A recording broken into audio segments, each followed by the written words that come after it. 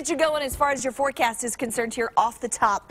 It is really about the cold air here in northeast Ohio. Still with a wind chill advisory for our very eastmost counties. That goes until 1 o'clock today. So Lake Geauga, Portage, as well as Ashtabula, Mahoning, also Trumbull and Columbiana in that particular wind chill advisory. Everyone else has been dropped off, though even though you don't have a particular advisory in place, it is still painfully cold, dangerous cold here off the top this morning. 13 below Cleveland. That is the coldest, the bullseye for extreme number. 8 below for us in Akron, so pretty close. You're not going to notice a difference in Elyria from 11 to 13. It is also extremely cold there. 12 below Worcester, 10 below in Canton. A little better for a few of us south, feeling like 3 in New Philadelphia, 2 for Carrollton.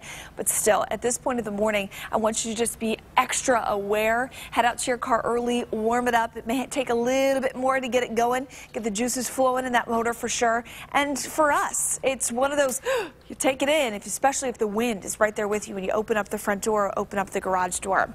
Now by 9:30, it's already getting better. Those temperatures are going to steadily rise past 7 a.m. But 7 a.m., we're still talking about extremes. And so if the kids are out at the bus stop at that point, maybe a better day to try and drive them in rather than try and standing out waiting in that cold, cold bus stop. 7 below at 9:30 for Ashtabula, 4 below Ravenna, looking at 3 below in Cleveland. We head into the afternoon and we do actually find some better conditions for you. A little sun makes a difference too.